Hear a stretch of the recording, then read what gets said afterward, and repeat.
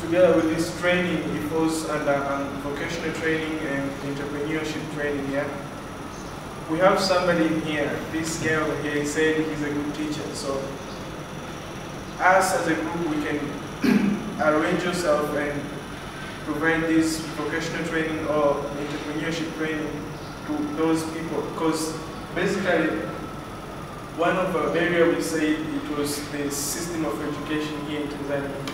People are not taught to, the things that people are taught, they are to some extent irrelevant to what people find them in the community, in the works that they're going to do. So through this entrepreneurship and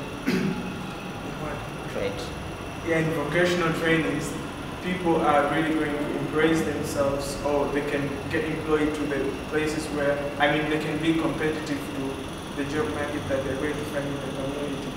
Plus NGOs, as we discussed, through these NGOs, people can get experiences. People can get experiences from these NGOs, as in, because people are unemployed, they can be going, we can address people to go to certain NGOs and work there for some time, and then they can get experience where they can help them get a job through these NGOs. Plus networking, here we discussed that we can have some kind of network of unemployed people, let's say in Dar es Salaam, where people meet and they discuss different issues.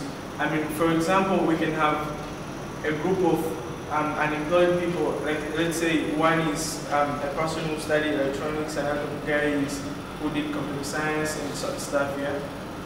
Those two people, when they meet, they can come up with different ideas, they can help each other, and maybe something can come out of that networking. Yeah. So this is all that we discussed.